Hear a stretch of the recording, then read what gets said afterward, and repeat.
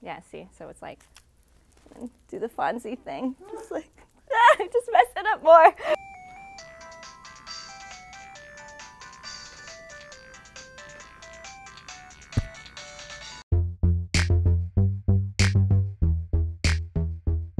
This wasn't my first phone, but it was like the second or third phone I got, and it's my favorite phone in the world. I got it in college, and it was the Nokia 7370.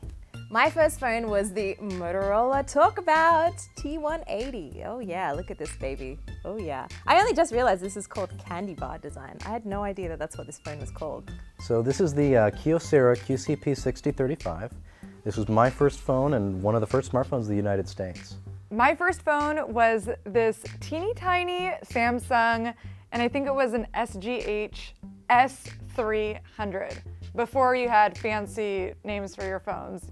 I remember walking into the store thinking, man, does Radio Shack really sell phones? Doesn't make any sense. When I told the guy I was interested in a phone, I mean, his eyes lit up. I was like 16, so I didn't decide anything. So I think this was like my parents saying, you need a phone, so this is the phone you're getting. I did not buy my phone, my parents bought it for me. I think I decided on this phone because it was cool. I could do the cool flip thing. What up? I think I was in a T-Mobile store, and this was my very first smartphone. It held up for a really long time without getting any kind of cell phone. But this thing I was so excited about because it was the first Google phone, the first Android phone. Back then, the fact that I could get this in 5 different colors was pretty amazing. And because there were no cases, this was sort of your personality, right? Was the color that you chose. So I had friends who do theater, and apparently they had this exact model, and legend had it that they were able to use this phone inside an elevator in the basement of a casino. My favorite part of the phone is the fact that it puts so many phone charms on it.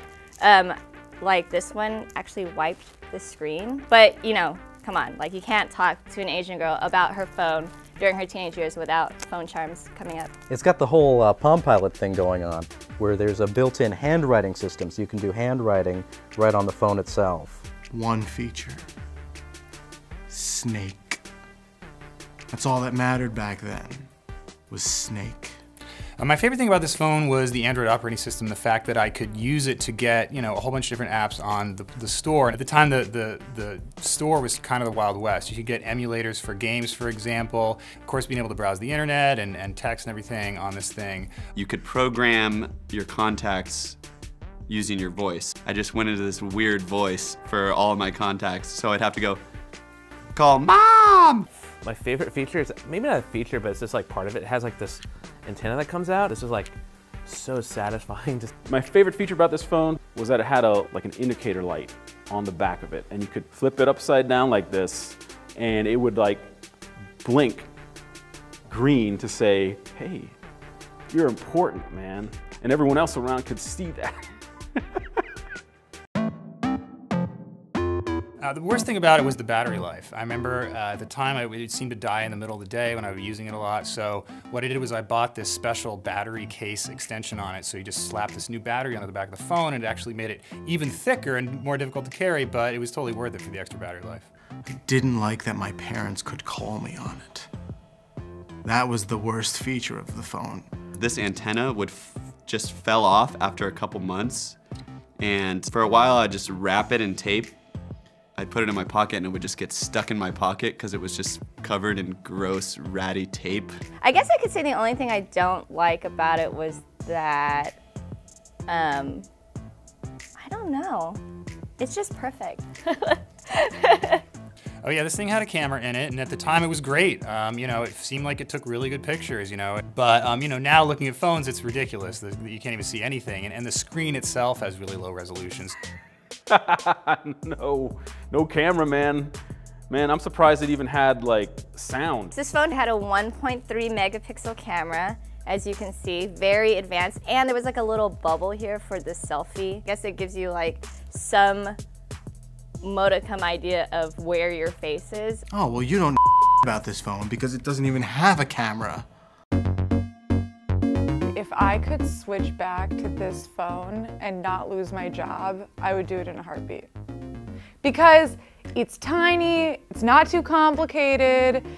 I could text under my desk, like, oh, well, I have to silence it, of course. And I missed just how like kind of indestructible it was. It's just pure plastic, and if it dropped, the battery came out, and then you just pop the battery back in. Just the nostalgia factor is the coolest thing about this thing. You know, back then, it's really simple.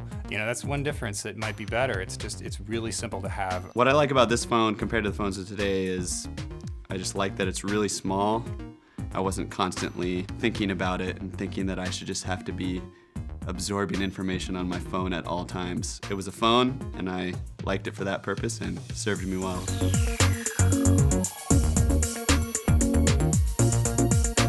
Even if you flipped it open, it was still shaking. This is ridiculous. It's just... So lots of like cricket-like noises. Sonar. This was my ringtone. This is totally my ringtone. So my ringtone was ringtone 26. I guess it's like the Beatles, like number 9, but Qualcomm 26.